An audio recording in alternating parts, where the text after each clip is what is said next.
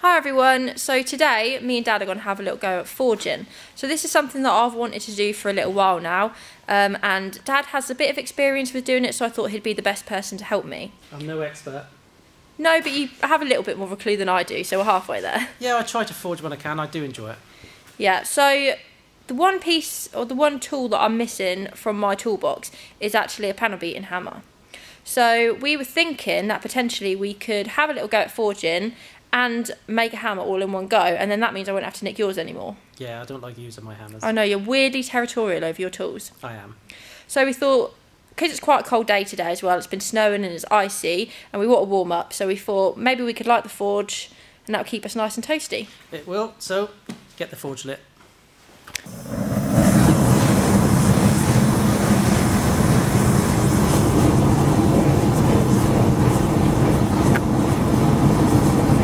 Right, which one of the many shall I take? We'll go with that one.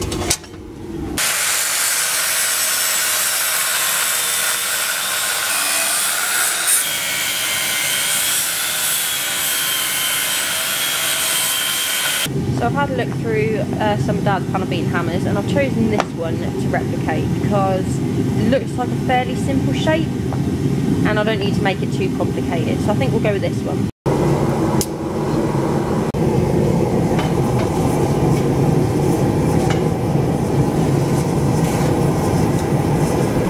That isn't just for keeping warm, you know. Huh? That isn't just for keeping warm, you know. It is at the minute, it's nice, isn't it? That is a good thing about forging in the middle of winter. Yeah, if this was summer, it'd be awful, wouldn't it?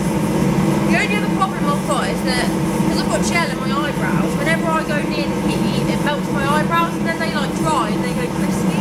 So I have to move my eyebrows up and down. Oh. And they're crunchy. I don't have that problem. Do you not? No. Weird that. I got flame retardant gel in mine. Have you? Yeah. That's a new one. Yeah. So we'll try that one again then, yeah? Yeah.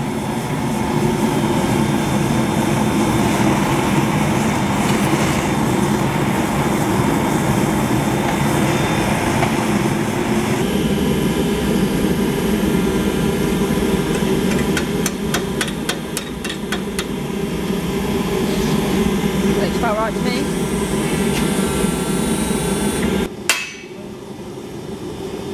Oh, it's so hot!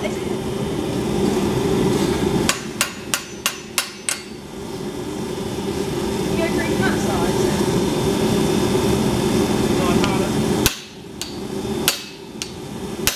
Right, so we now got the hole in, haven't we? Yeah.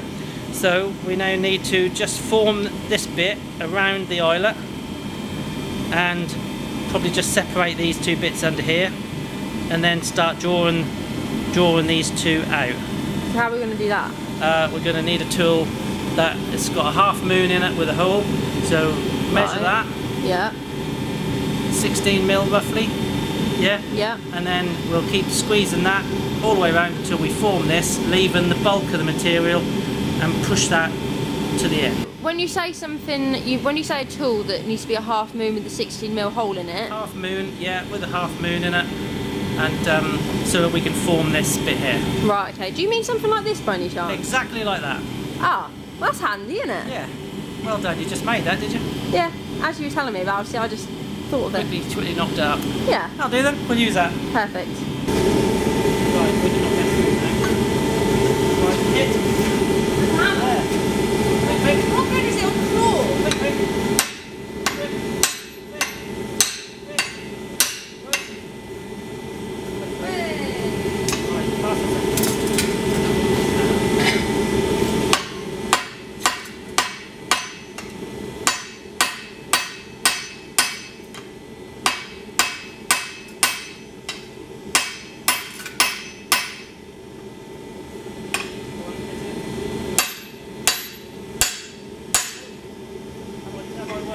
Risking myself using you into that on the top.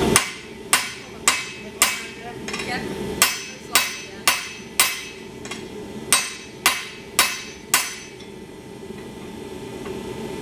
Right, I think that'll do for the ball.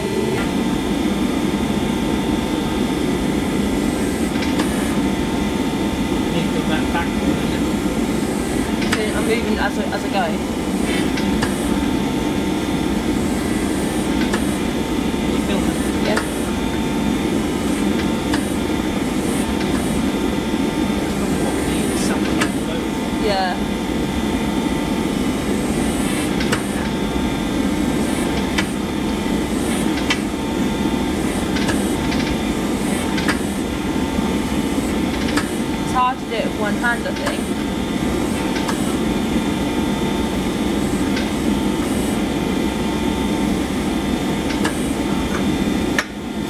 That looks better, doesn't it? It does look better, yeah. That looks loads better.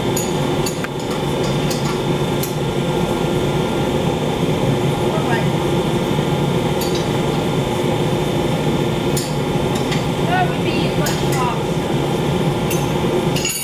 Have done.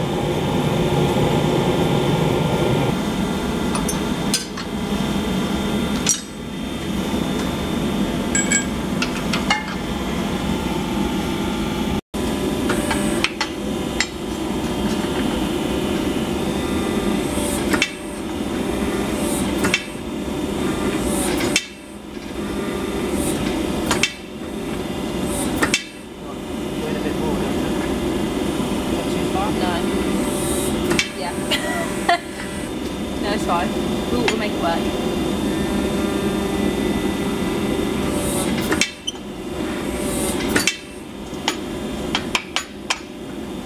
No, it was fine actually. It's not affected it at all. Squishing the metal. It's all about moving metal. Look what that's called quick, isn't it? I do, yeah. You're putting on cold metal. Well, yeah. Like you need to bring it over on. Oh, I You know. have to do that. So you just tie it.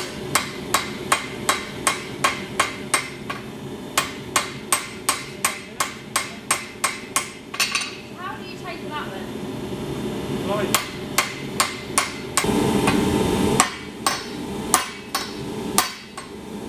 You guys do it on the glide. Yeah.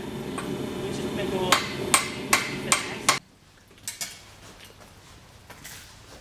Right, so just to show you how much my dad loves making tools and equipment and machinery and all sorts.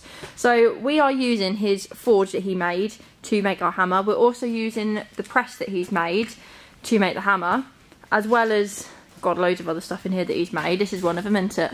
Oh, the English wheel? Yeah. Yeah. Yeah, I made that quite a long time ago now. About 2017, 18, I would think. Yeah, I'd But guessed at that. I just bought the top wheel, bought the anvil, because it was just cheap. Is that what they're called, anvil? Yeah, just the anvil. I've just always thought they were called like the lower dies or Well, something. that's that as well, but I'd call them the anvil. They are called the anvil. But that's basically, you get different crowns, and it was just, that was cheaper to buy all them rather than actually make them. So I just made the frame. And then you made got the bead roller, yeah. Yeah, that allows you to put swages and folds and everything in. Is that what you did on that then? Is that how you put all the marks in that? The 32 back end, yeah. Yeah. Yeah, I just cut it all out of the panel, and then I put all the swage lines and edges all in there. And then I put that in the English wheel and formed all So the... that bit is a separate, that very top bit is separate, so that's welded, No, but then... only from there. Oh, okay, so you put that in and then did you have to shape it after? Do you shape it Yeah, after? I had to wheel it afterwards. But for me to get enough shrinkage in that to allow to get that double contour, I would have needed one of the, like a shrink and power hammer. Yeah. Because I had a lot of material to shrink. So by cutting it and then folding it and then shrinking the edge, you can then create it a different way. Oh, wicked. I did wonder how you did that, to be fair. Yeah, and then that'll put all the swage lines in. They're fairly straightforward to do. Yeah. And then on the bead roll, you've also got the panels. The Oh, claws look. you did that on the Chevy, didn't Yeah, you? yeah. There is a video on our YouTube Yeah. about me doing that. No, that is clever. I like that. So yeah, I think I do remember you doing all that. yeah. I think you helped me. You helped me do it. Did I? I've slept since then. Yeah, I'm I've pretty forgotten. Sure you did. But it's just something about making your own tools. I enjoy it. Yeah, and there's it probably makes you feel quite like nice being able to use it and for actually have a purpose. Well, and it also saves you a shit ton of money, Yeah. because to buy an English wheel is thousands. Yeah. And just building a good structure frame to go with the anvils is plenty good enough for making panels. Yeah. Oh, wicked.